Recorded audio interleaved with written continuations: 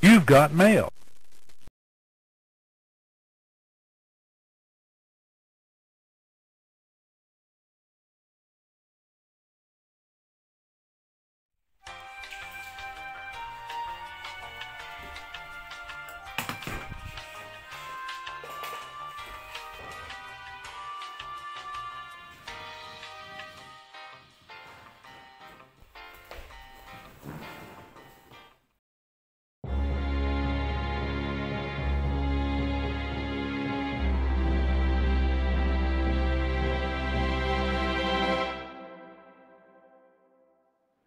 Welcome back to the Frontliner History Shadow. As you know, I have been missing for like 3 months since the last video, and there's a good reason for it. Well, of course, I'm at this point I'm in like grade 11, if I'm not wrong. Yes, for sure, 11. I didn't fail math test, pretty sure. And yeah, everyone knows. During these years, I have a bunch of work universities up ahead. I got works and more work and works to do. I got like less time and less time to make videos. And so at last I tried to make shorter videos and drop the midway part 2 for now. It seems that didn't go well at all. I make progress for like 3 minutes into the editing, and that's pretty much it. No more time left to make more. So I was like, how about I make an even shorter video like this one over here that you're watching. I bet it's gonna be like 3 or 4 minutes. Trust me, I will make it the shortest I can. And yeah, well, this is like an even smaller series than the first one, because this time we will be discussing just a single war vehicles, maybe ships, aircraft, or tanks, I don't know. But definitely for sure, this video is about the Sherman Firefly.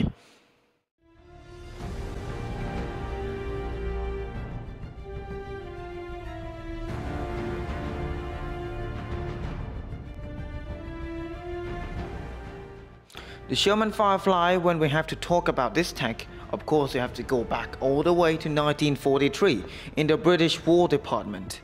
In 1943 saw the new use of German heavy tanks, that is the famous Tiger I. The Tiger I possessed a front armor as thick as 100 mm and the new cannons known as the 88. The new German Tigers are impenetrable from the front from any Allied anti-tank guns and tank guns. It strikes fear into the soldiers and tankers of the Allied powers.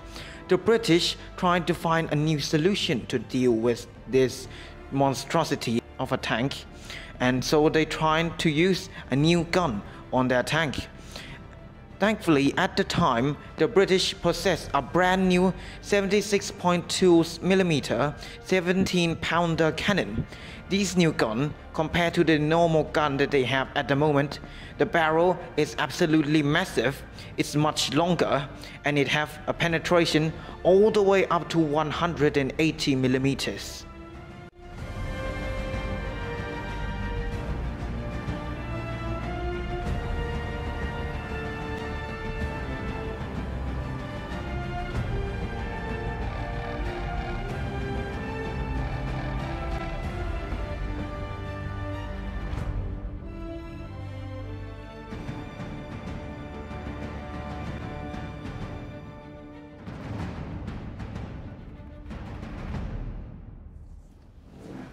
However, there's a catch in putting the new 76.2 17-pounder gun into a tank.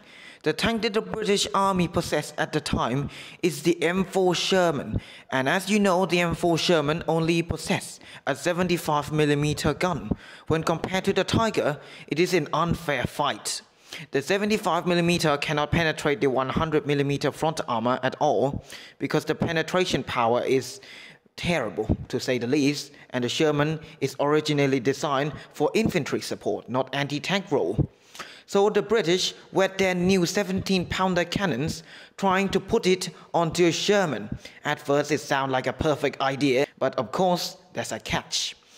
With the new gun, As you know, the Sherman only used 75mm cannons, and the round that this gun used is relatively small when compared to the new 17-pounder rounds. The new 17-pounder rounds, when compared to the Sherman 75, is absolutely massive.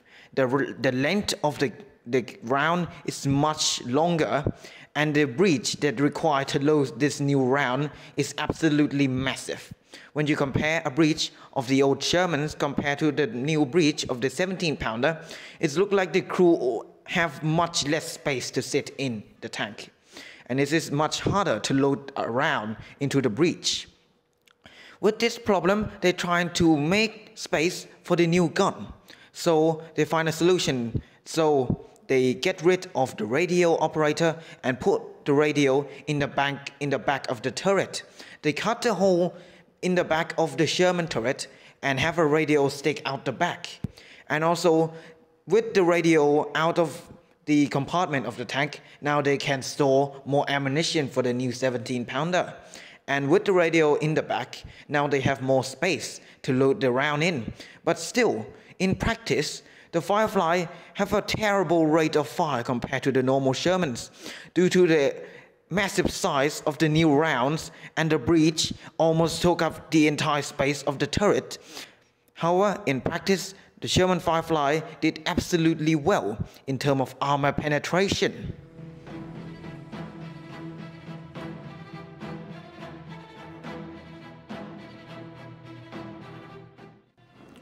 Finally, the new Sherman Firefly was adopted into service in 1944. It first saw combat during the battle for the city of Normandy in D-Day. And during this battle, the Sherman Firefly quickly gained its reputation as the German tank killer. The new 17-pounder can easily penetrate the front armor of the German Tigers and even Panther tanks.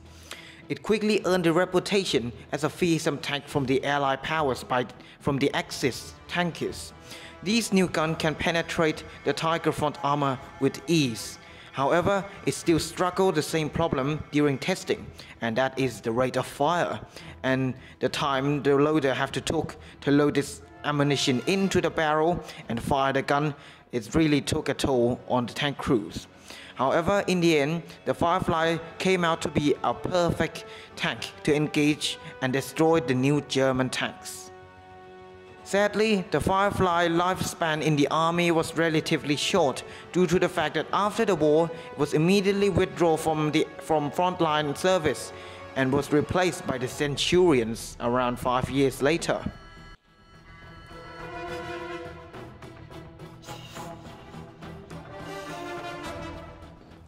The Sherman Firefly might just be a normal tank that is once in service during World War II in the 1944-45. This tank may not look special at all compared to the much more famous tank such as the Tigers, maybe all other tanks that you can think of. But what is really special about this tank? Well, the Firefly is special because it, first, of course, it did use the new cutting-edge gun from the British. But secondly, the one that really make me feel that the Firefly is special is that it's the result of the struggle during war times. During war times, when you met new threats, you don't have such the amount of time to deal with it. You need to find the quickest solution and to make it come out well. The Firefly is the perfect example of these. The Sherman is definitely not a good tank to put a 17-pounder in, but they did it at last. They finally find a way to put it in, and it did work well, and well, it did show that during wartime nothing is perfect. Even the best tank will have its flaw.